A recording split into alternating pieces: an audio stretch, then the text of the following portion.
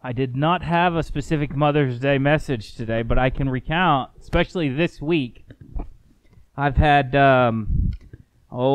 examples where she's given up her own drink, she's allowed samples of her food, she has sat in the back so one who was not feeling well could lay on her lap. She's pushed me around Frontier City in a wheelchair. Man, what a great week for mothers, right? She's had meetings and everything, but isn't that just the week of a mother? Always busy, always going, always sacrificing, always giving. And there is not even cover to cover, right? Stories, accounts, it's just still not going to do it justice. Our mothers, if we have a good relationship with our mothers, it's golden. If we don't, I would encourage you to try to strengthen that bond. Try to recreate that bond. And if you're with us today and you no longer have your mother on this side of heaven, then I also am with you today because of the blessings that God gave you while she was here. I know my grandmothers. One is in heaven, and she's enjoying heaven today, this Mother's Day. The other one is going to go out to dinner with us this evening, right? But I know that both of them would have been happy to know not that Jeremiah was feeling healthy today, but that Jeremiah was preaching today. That Jeremiah was in the Word. It wasn't just Jeremiah, that we are in the place of the Lord. We're in the house of the Lord, and we are in the Word today. I want to start off with a verse. It's not going to be up here. I did not give this to Tim. It hit me this morning, so this is not Tim's fault. This was my fault. But it's Jeremiah chapter 33, verse 3. I'll read it. You can stand if you'd like. I'm going to read it in two different versions. First, the ESV, and second, the King James Version. It says, "Call to me, and I will answer you, and tell you great and unsearchable things you do not know." And the King James Version says, "Call unto me, and I will answer thee, and shew thee great and mighty things which thou knowest not." You may be seated. God desires us, Jesus Christ, the Holy Spirit, the Trinity desires us to call upon Him, to call out to Him. Why? Because He says He will answer us, and He will show us great and mighty things which we do not know. There's a lot of times, like I just said, I'm not going to, throughout the whole service here, I'm not going to try to connect it back to mothers, right? But in the same way that we don't know what goes through the mind of our mothers or our wives or our friends or even sometimes ourselves, God does. God does. And He wants us to call upon Him, and He wants to show us these great and mighty things. The title of the lesson today is Living for Christ, What Now? And the key verses are going to be in Matthew chapter 6, verses 5 through 14. For some, you will say, man, this is a very easy sermon. I could have taught that. You probably could have. But as we go back and we're researching and looking, a couple weeks ago we had the baptisms. We have new life in Christ, new obedience in Christ. Now what? But for many of us who have been believers for a long time, we have that same question.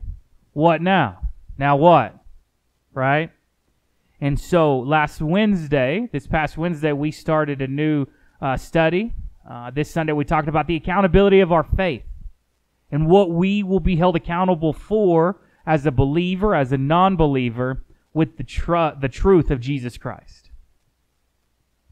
And here, I think it's a very essential part of being a believer, and it's where Jesus is teaching about prayer and fasting.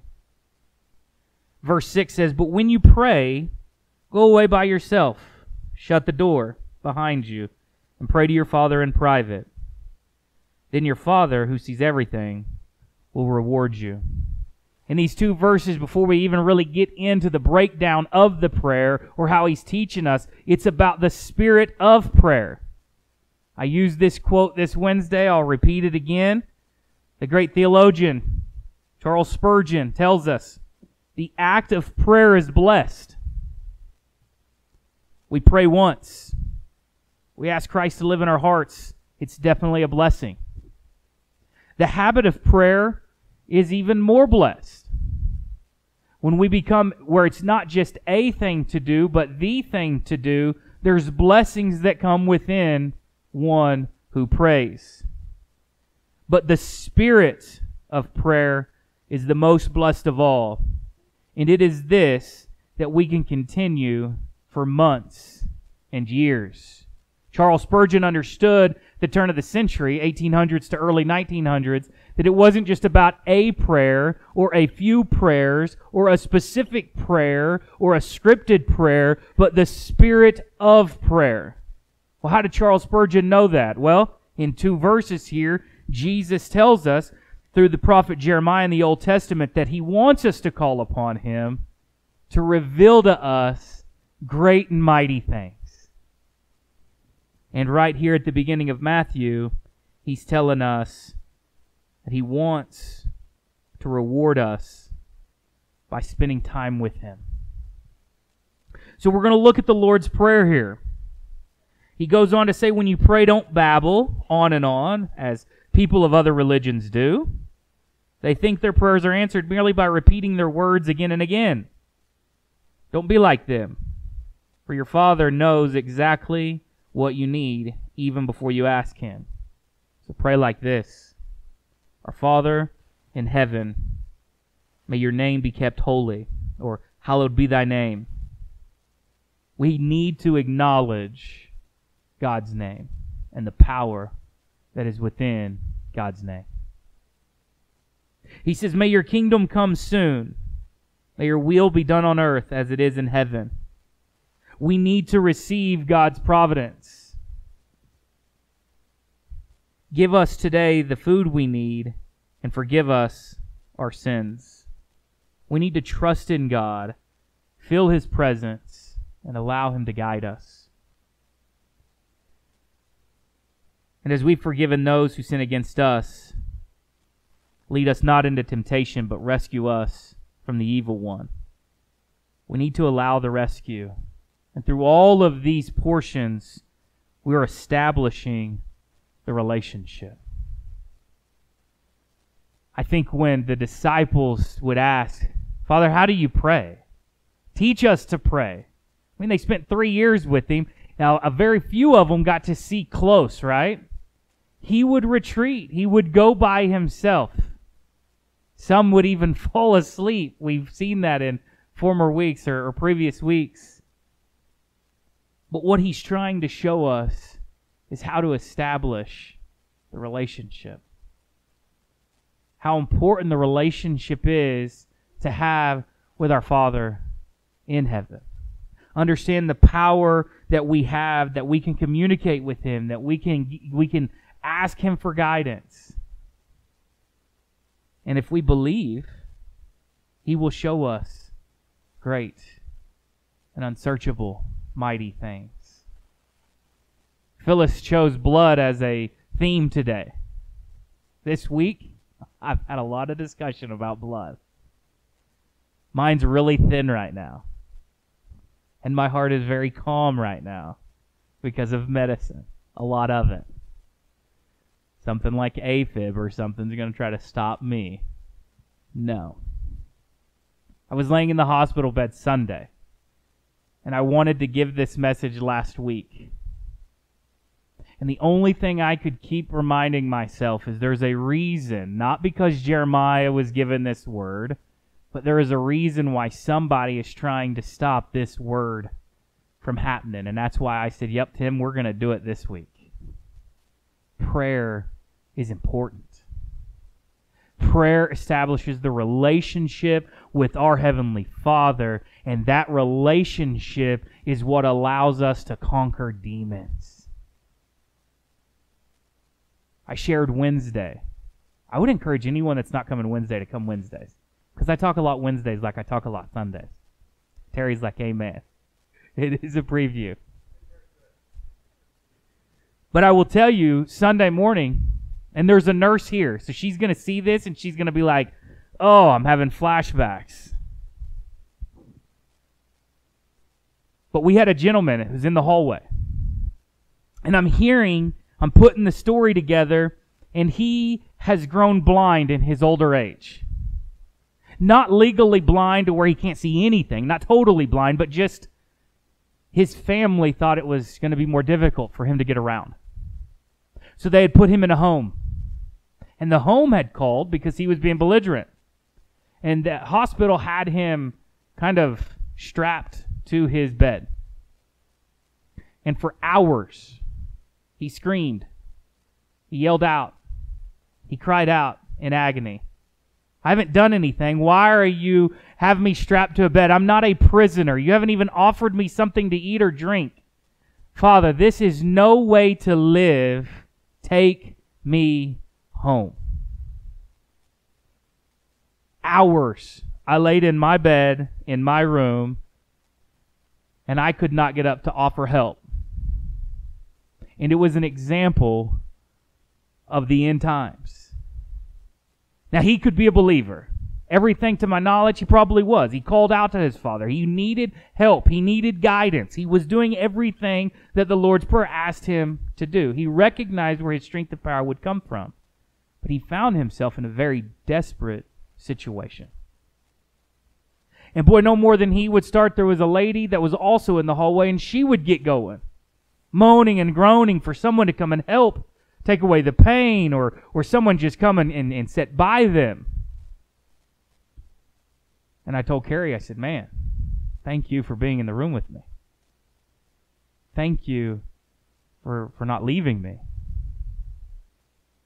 And I realized how desperate that example was of the world that we live in. For people who don't know that the God of the universe asks us to call upon Him, to call out to Him. For what? He will answer. What hope do they have? What hope do they have? Forget about understanding all of the things that He wants to show us. The world we live in right now doesn't even understand that He's there. That He wants that. That He desires us to call upon Him. Now, you may begin to question, well, the ESV unsearchable, the King James great and mighty. Well, what are these unsearchable great and mighty things? I don't know, and that's the blessing. They're going to be different for each and every one of us. Based upon where we are in our life, based upon the circumstances that we're facing, based upon the obstacles that are going to come, He is just saying, call upon me and I will answer you. I'm being repetitive today, and the Word says in our prayers not to do that, but I'm being repetitive for a reason.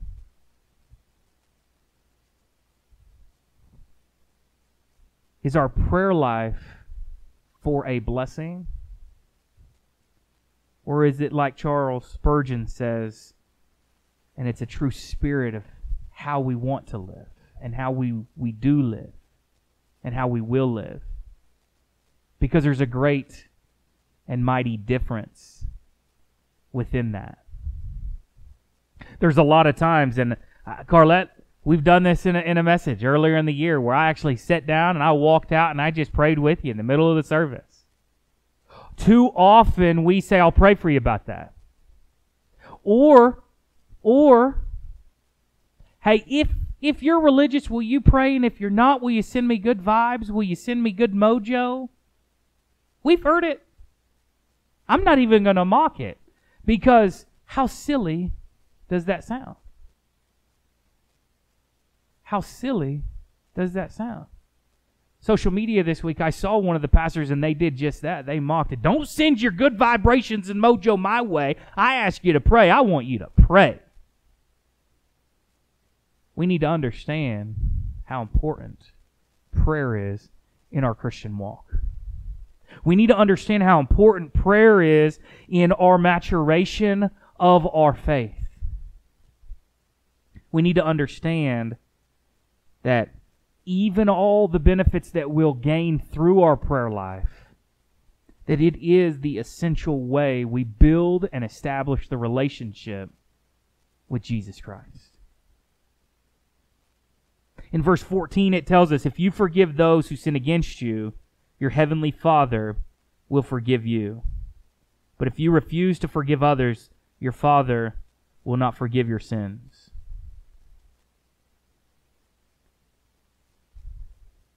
New believer, now what?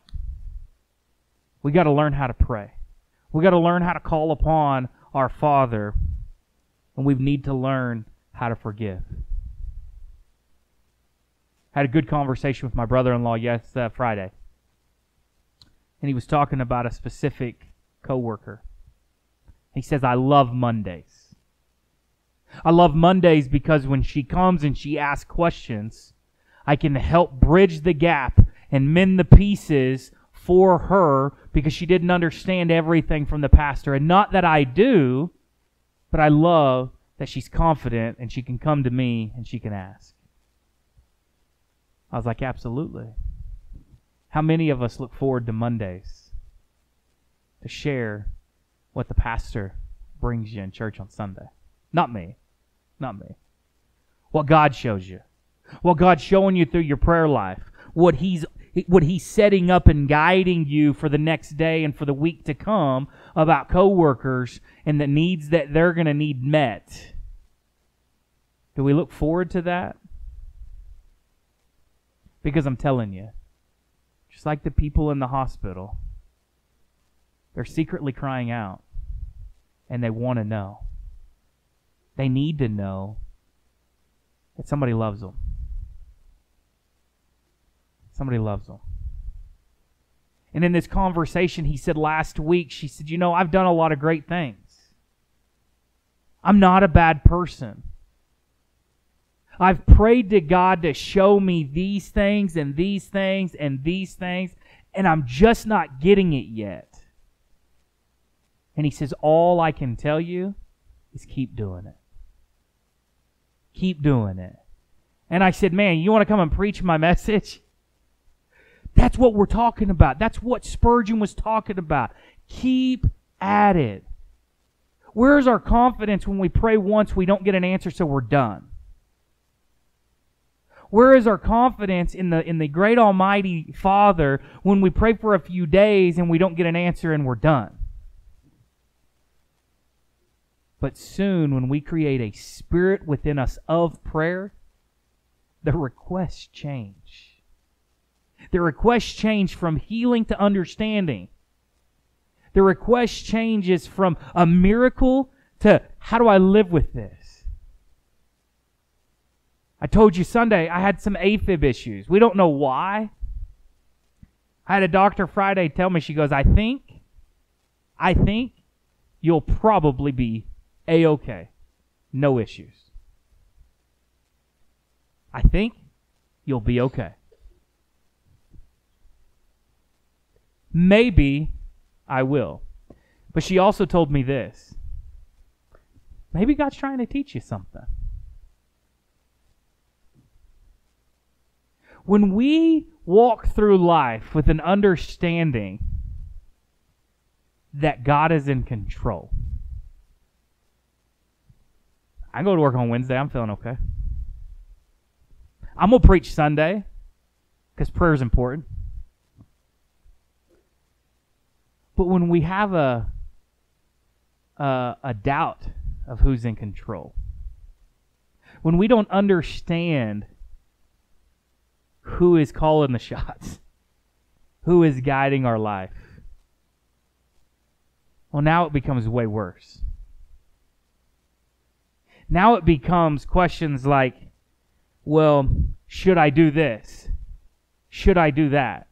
Should I make these changes? What about these changes? Oh my goodness, I don't know if I can do this. That's really tough. Well, what if I do this a little bit?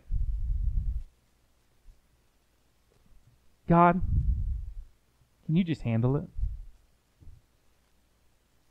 I'm going to call upon you, God, and I'm just going to say, handle it. That's been my prayer this week. And actually, before preaching it, I got to dwell on it another week. And it's this same message. Just let me handle it. Just let me handle it. Now, I can't tell you, nor would I want to tell you, hey, it was caused by this specific reason. We think we know why in my life. But how many instances in each and every one of our lives do something come up where we say, I don't know why, but I think this, I think that, and we bypass the important part to just say, God, handle it. God, handle it. Now, I'm going to be smart, and I'm also going to have a heart-healthy diet. If my niece was here, she would have just went, ah. She did it. She did this week. She was like, oh, Jeremiah has issues, and we change a diet.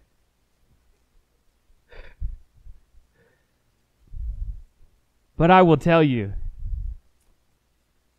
I think what God's telling us this Sunday, He seeks a lifestyle change. Forget the diet. Forget the exercise. He's tired of us exercising. He's ready for us to get in. Do the work of prayer. Do the work of forgiving and execute what He's asking us to do. Let's not just get a blessing in a prayer. Let's not get a blessing in a few prayers. But let's really create within us a spirit of prayer to call upon Him and to ask. To seek out everything.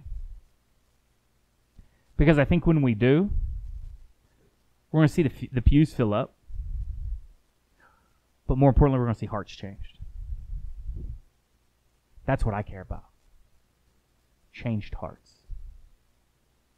Changed hearts.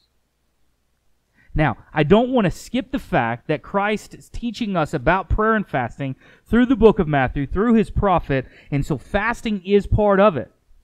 And in verse 16 He says, and when you fast, don't make it obvious, as the hypocrites do, for they try to look miserable and disheveled, so people will admire them for their fasting. I tell you the truth, that is the only reward they will ever get. But when you fast, comb your hair, wash your face. No one will notice that you are fasting except your Father, who knows what you do in private, and your Father, who sees everything, will reward you. Now, there's some people who medically can't fast in the sense of fasting, not eating. But aside from that, what I saw from this, a second week studying, was, you know what? I can walk around every day from now on and say, yeah, I had AFib. I've got AFib. I live with AFib. I do this with AFib. This happened with AFib. And everyone would be like, good for you. Right? I'm tired of hearing it. I'm tired of hearing it. Or I can say, you know what? Regardless of what this life throws at me, I'm going to wake up. I'm going to wash my face. I'm not going to comb my hair.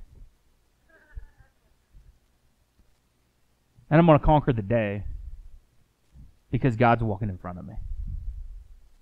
I'm not going to do things I do for spite or for show like the hypocrites, the Pharisees, the Sadducees, the religious people.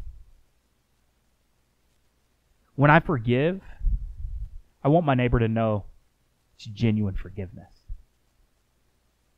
When someone comes up to me and they're living a lifestyle very different from mine that I don't understand and they may not understand mine, they're going to see true love in the sense of, you're more than welcome. You got questions? I'll try to help you through that. I have questions too. And sometimes, got to keep praying. Keep praying. He'll show you. He'll reveal it. But for now, and let me love and forgive you through the process. Let's walk through it together and learn together. It opens the doors for a lot of different conversations. The world we live in wants to divide us so much. Competition in the workplace, laws passed, not passed, overturned, returned, reworked, given here, given there. I'm glad I don't have to deal with that. But I have a responsibility. And I will be held accountable for it. I got to call out to God. And I got to believe He's going to answer me. And He's going to lead me. And He's going to show me the things that I can't even fathom at this point. And when He does, I'm going to be enriched. I'm going to be able to walk away and say I've got a relationship. I'm going to allow Him to work in my life.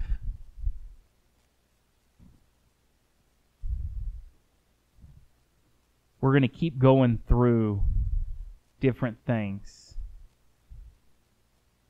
on what now. I told you a few months ago, I bought a different Bible, the apologetics, the how to defend our faith. But before we can defend our faith, we have to understand our faith. We have to understand our faith. Wednesday night we spoke and showed several examples that when we become a believer in Christ, He blots out. He throws it as far as the east is to the west, and He remembers our sin no more. That's something Jeremiah can't do sometimes, but God can.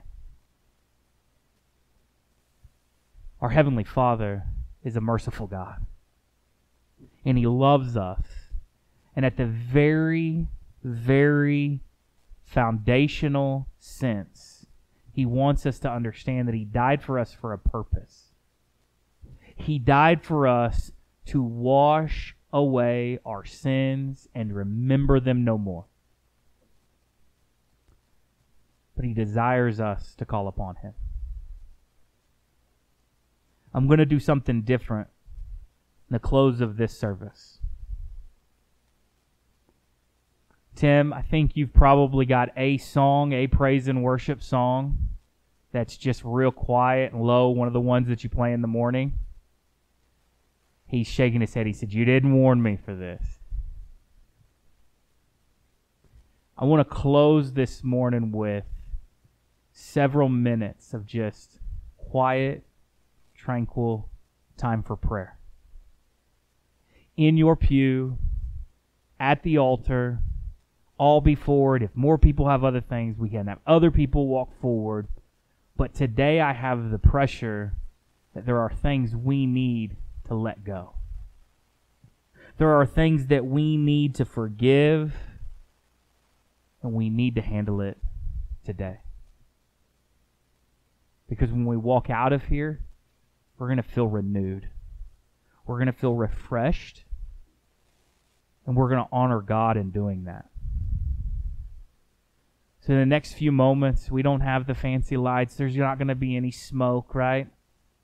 But seriously, spend a few time asking Him, calling upon Him. And in a few moments, I'll turn the microphone back on and I'll finish and wrap it up. But truly, truly, ask Him, what now? What now? He may not answer you, but we're going to start that spirit of prayer today.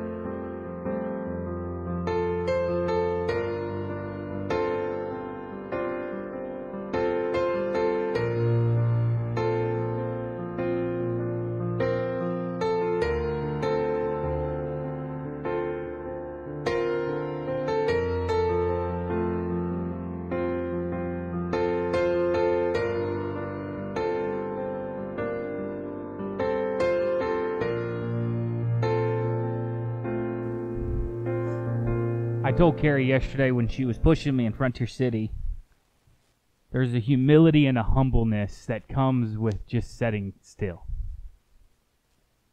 I'd never been pushed in a wheelchair. We got the faces, we got the looks. You look able-bodied, why are you in that? But there was a humility that came with just sitting. We don't like to calm down, to slow down. It's not in our nature. It's not in our society. The most powerful thing about prayer is slowing down, asking, really allowing His name to be the force that guides our next decisions, our next steps, and being able to express that humility to our Father who knows. We're not keeping anything from Him. And I can tell you this week, there was the joke where my wife was like, "Do you know how much I love you?" Yes, I do. But in the same example of her demonstration of pushing me and me sitting there and just being humble, Christ loves you. And He wants you to just sit and know that He loves you. Through the hard times, through the great times, through the blessings, and for the decision making to come. He loves you.